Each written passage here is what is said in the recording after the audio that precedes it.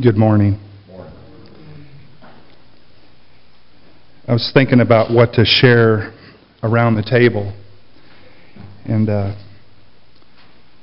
in our reading this week, Beth and I have been listening on tape of a story about Joseph. And then I was thinking about my granddaughter, how she always comes and tells us but why. And then I was thinking about that song that we sing, Farther Along. We'll understand why. And there's so many things in our lives that we do not understand, and we will know, but not at this time. It'll be farther along. In the story of Joseph, he was one of the 12 sons of Jacob, the sons of Israel. And he was sent on ahead because there was a famine in their land, and he went on ahead to Egypt. And just didn't know really why his brothers did what they did, but it was God's will. And in this story, it's in the book of Genesis, starting in chapter 50, verse 15. And this is where Jesus reassures his brothers.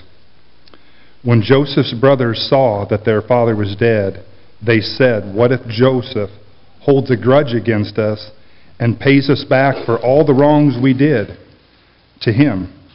So they sent word to Joseph saying, "Your father left these instructions before he died. This is what you are to say to Joseph. I ask you to forgive your brothers the sins and the wrongs they committed in treating you so badly. Now please forgive the sins of the servants of the God of your father." When their message came to him, Joseph wept. His brothers then came and threw themselves down before him. "We are your slaves," they said. But Joseph said to them, "Don't be afraid. Am I in the place of God?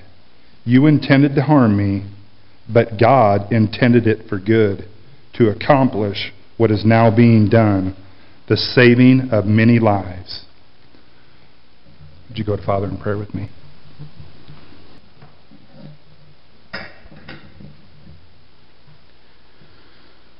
Thinking the song that Spencer picked out before the table here, the love and the sorrow that flowed mingled down, the blood of Christ from the thorn as crowns that he was put on his head.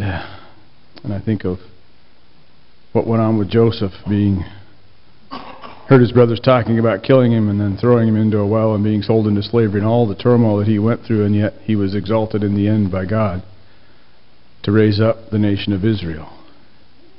And as we go through our struggles in life and we see the sorrows that we're going through and the pain that we're suffering, but yet what Christ has done for us, that we must always go back to what is it that he's done, that we owe our life, our souls, everything to him. Let's go to our Father in prayer.